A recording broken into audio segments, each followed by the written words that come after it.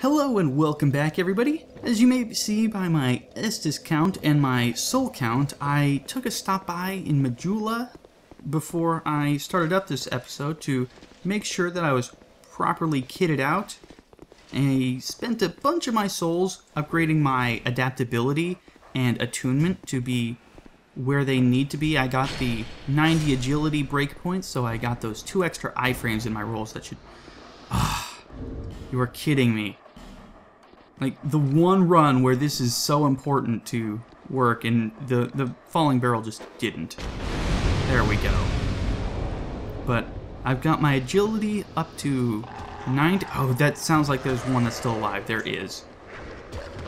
That's so frustrating because it's so difficult to scan a room when you're in first-person mode. But as I was saying, I got the extra iframes, and I increased my attunement all the way up to 10, so now I can have a whole spell attuned. I don't have any... Oh my god, where did you even come from? You're not supposed to be down here. Oh gosh. Every time. Well, that's a great start. You know, it occurs to me that I may just be using this shield wrong.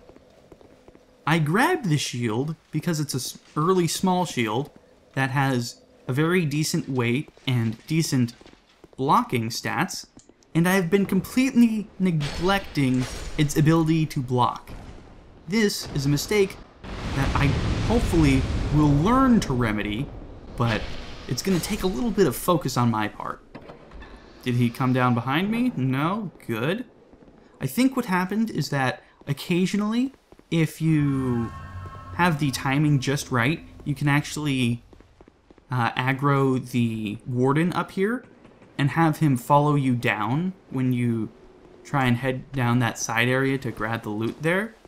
And I think that's exactly what happened, and because it took so long for me to roll out, for me to clear that area, he managed to catch up to me just as I finished all that up and smite me while I was turned away. Very mean of him, but, you know, I can't exactly blame him. I was not playing properly, so I guess I kind of deserved it. Come on, Lucatiel. Just give me your dialogues. I'm only talking with her because I'm going to want her human effigy that she gives after you talk to her the second time, because, honestly, I need it. I am burning through... This is going to be a wonky run, but there we go. I'm burning through my human effigies at a very disturbing rate, and this is going to be unsustainable unless I get some supplementary income from them. I'm starting with even less than I would normally have because I bought Benhart's Parma instead of an additional 3 of the human effigies, so I am doing even worse than I would on a normal run, so it's just kind of the perfect storm of lack of supply. Hopefully I can clear that up in the near future, but right now it's just going to be a matter of focusing on not dying and trying to hoard as many of those as possible. Let's aggro this guy and draw him back a bit. Aggro him and then draw him back a bit so that he doesn't break that barrel right there. Okay, here we are. There we go. Completely avoid him and come in and stab him from the back, because even though you can't backstab these guys, they are still vulnerable because they can't really attack immediately after turning around, so you can use that time to abuse their AI and back off immediately. There we go. Oh, that didn't work, really? Come on. It's a lot easier to aim these things in first person, I'm not gonna lie. That is one of the few benefits to playing in first person, is that all sorts of, like, throwable items and consumables work really nicely. I am curious if spells are going to work the same way they do as when you're using binoculars, as in you can actually aim them towards the center of your screen, but I'm not sure, so I'm not gonna pretend to know just yet. I'll find that out the moment I start actually using spells, but I don't really have that option right now, considering my faith and intelligence are at 8 and 1 respectively, so I can't really equip anything. Soon enough, I'll be able to equip heal, if that's what I want to go for, but I actually think that more sorcery-focused hex build would fit Igel a little bit better, because he was such an intelligent figure, making such interesting innovations and creations, and pyromancy has always been a little bit closer to sorcery in the Dark Souls universe, rather than being close to faith, even though they both benefit pyromancies. Now that we're back here in Majula, we can spend a few more of these souls. See if we can upgrade this spear any. I think I have enough for just one. I'm also going to upgrade the Craftsman Hammer, just because I'm probably going to be using it against the old knights that are coming up, and the ironclads when we finally get to the, whatchamacallit, Old Iron Keep. So just hold on to everything that's going to be important to me, and it's time to head down into the sinking land of Heide. I don't want to face the Ruin Sentinels without a really overpowered weapon, just because you kind of need to lock on to multiple... I mean, you need to really manage them, because there's multiples fighting you at once, so unless you can burst them down on top of the platform before another one comes up to join, you're pretty much screwed. As such, I'm really hoping that I can find some way to take them on, but honestly, I may just end up skipping them. I know it's kind of out of style for me, but I think that may be the best idea, just because of what a challenge they pose to this kind of run, and after seeing how horribly I borked the fight with Pursuer, I'm not quite confident that I have the ability to take them on in a pitched fight. Normally I'm totally okay with just kiting around the arena and getting my hits in when I can, but I don't think that I'm going to be able to consistently pull that off when I'm in this first-person view. Because, as I've been saying so many times before, it just changes the combat. Now, I'm not trying to summon anybody, but I just want to light this up. It really throws me through a loop, and if things keep going as the way they've been, I'm probably going to have to start using the Ring of Binding, which is completely out of character for me. I've never used the Ring of Binding outside of my very first run. Oh dear. No, no, no. Rolls, rolls. Come on, double Estus. There we go. There we go. Okay. Managed to pull that off. Got real worried near the end there, but he eventually decided to die on me. Bonus human effigy, just so I can stay human that little smidge longer. And that's another thing I'm considering, is whether or not I want to be managing my human effigies or just using them whenever I have the opportunity. Because usually I spend a human effigy anytime that I'm not fully human, but I'm dying a lot, so I'm hollowing a lot, and that's no good. I really wasn't expecting it to be quite this challenging, but I still think that I can pull it off, and I'm willing to go ahead even with the threat of hollowing hanging over my head, so we're just gonna have to wait and see what the... Oh, come on, come on, there we go. Wait and see what the playthrough holds for us in that respect. But know that I am considering changing up the way I take this on. Roll out, wait for him to pull off his third swing. Heavy attack, gets the kill shot. Beautiful. What do we get? Just a cracked blue eye out, or nothing of real import, but it's nice to have. Roll sideways. Blind rolls, everybody. Terrible idea, but you do what you have to. We're definitely not heading up to face the old Dragon Slayer just yet. I'm gonna want to be heading down and facing the Dragon Rider, singular rather than plural. What is that over there? I believe that's just some souls or some useless consumable, so I'm not gonna take the trouble to go back and get it, but I am gonna know that I missed that, and that's gonna frustrate me. Take a second to look at my feet so I can cross that just fine. Normally I have the confidence to just run right across, but not when I'm in first person like this. Not at all. Come on, there we go. Oh dear, I mistimed that. Now I need to get out.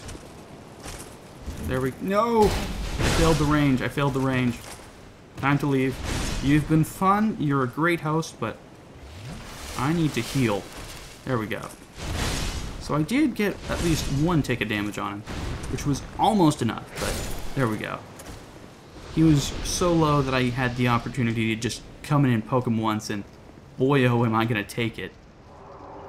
Let's see what I can do versus this Dragon Rider. I considered cheesing him, but I really... Oh, I was going to say that I want to make up for my failure to take on the Pursuer properly, but apparently that's not going to work out for me either. So let's just kite around, stick to his back, and get a few quick thrusts in whenever we can. That seems like the ideal scenario here. Staying locked on is actually working quite well just because of how little his attacks rotate and how much I really don't even need to see where I'm looking, so long as I can focus on knowing that my character is locked onto the boss. So long as I know that, I can always attack when I have stamina and safety to do so, and that allows me to kill him without going through all the trouble that I had with the first two bosses in the series. Honestly, Last Giant. Really. At least the Dragon Rider didn't pose a problem, so I can take him out, I can rest up at this bonfire, and then I can go have a chat with his friend, the old Dragon Slayer up there. Hello there, Lycia. I don't actually need anything from you, but I am going to talk to you until you want to go the locals. Actually, I do need to buy her Heal Miracle, because I didn't buy Melentia's, so I can just snag that. I don't think there's anything else I'm going to want here. I would consider Force, but probably not. It's a gimmick on my characters when I know that I'm going to be able to use it effectively, and so in a character like this where I really am going to be struggling to pull off combat in an efficient manner, I don't want to go with anything superfluous or real gimmicky. I want to use what I know is going to work, and I want to make sure that I'm playing in such a way that it's going to accommodate that really quick and efficient combat style. Get this guy from behind, swing, roll. Can I get a backwards attack? I cannot. Was I still locked? I was not, so I just borked that on my own powers. There we go. Roll out. No, I didn't roll out. But he's in range of a spear jab. Or of dying to a spear jab, so I can take advantage of that. This guy goes down. And he tried to follow up with a thrusting attack, but I managed to close the gap too fast. Down one of these Estus to keep myself healthy. And now there's only 4? Yeah, I think it's 4 of these old knights standing between me and the old Dragon Slayer. I've fought these guys so many times throughout my playthroughs that I pretty much have their attack pattern memorized, and so I can roll just off of my memory of the timing alone. I don't actually have to face them to see what they're doing. Then again, not the old knights, but the Drake Keepers up in the Dragon Shrine are basically carbon copies of these guys, but with a faster variety of that moveset, so I don't know if I'm going to be able to pull off the same trick with them.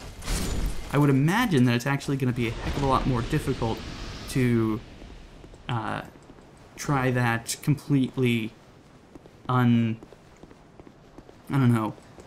reverse camera rolling, where I'm rolling without actually seeing the opponent attack. But I don't quite know. I'm going to have to wait till I actually get to the Dragon Shrine, if I ever get to the Dragon Shrine, to see how that works out. But I'm going to be keeping that in mind. Roll out, roll out, roll out. Failed the timing on one of those. But I get the blind attacks for the kill shot, and I think I can go into this boss fight with that small bit of health missing. I don't need to use a life gem just yet. However, what I am going to do is to pull out a weapon buff for this, because I want to take down this old Dragon Slayer as fast as possible. Because he actually poses... You know what? Let's life gem just to be safe. He does pose a legitimate threat to me, and I want to make sure that I can take him. I do get this lovely set of human effigies, but hopefully I shouldn't have to use them. Herb it up, get my aromatic ooze on to buff my spear, and we're golden. Let's fight this guy. Probably gonna want to rely on my shield a little bit more than I have been doing, but there we go. So long as I start rotating my camera ahead of when I need to start looking someplace, I think I can get the timing down okay. Come on. There we go. There we go, 2 pokes. And he turns around. I got my shield up. You can't see when I have my shield up unless I'm looking in a very specific direction, but you will be able to see its effects. Ooh, back it right on up. You're fun, but I'm going to have to take a rain check on that slash. Roll out, roll in to him, and get some damage off. Beautiful. This is working out much better than I expected. Oh dear. Let's just get out, because I can't quite tell what the range is on that. Grab a life gem just to heal in the interim. Okay, I managed to get an unlocked hit, but only one. Oh dear. I mucked up the timing there. Come on, come on. You're at half health. Oh, I did not want to attack there. He did tie himself up after the slash, but there we go. I want to back it up. That's not going to do anything. What are you trying to pull?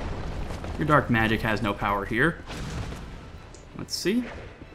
Oh, completely whiffed that because I keep trying to pull off an unlocked attack like I would if I was playing in like PvP, but I think I should really just stick to what I know is going to work and keep myself locked on. There we go. He pulls out his 4-hit combo, I pull out my 4-roll combo. I'm willing to take that trade all day, every day, especially if you followed up with something silly like that. 2 more hits should be enough to take him down, and he opens himself wide up. Beautiful. Turns out I am the better spear wielder of us two, so that's good to see. Whew, that was an intense fight. I'm really, really impressed by how this mod is changing up the bosses. I was not expecting to have this much trouble, and it's really throwing me through a loop. It's really actually quite interesting to be fearful of bosses again, and it's a good experience. I think this is like one of the first times that I've had my adrenaline really rushing from a Souls fight in quite some time, just because of how rare it is to find a challenge in most bosses. Because there's usually no threat of death, and even when there is, I'm pretty much prepared to take the death in my stride, because I know I can just come back right afterwards, but wow, it's really having an effect on me. I think this is going to be where I cut the episode. Thank you all so much for watching. I'm having a really, really great time with this mod. It's really throwing me through a ringer and getting my blood pressure up, so it's quite the experience. Like, comment, subscribe. I would enjoy having a little chat with you down in the comments below, and thank you all so much for watching. Have a great day.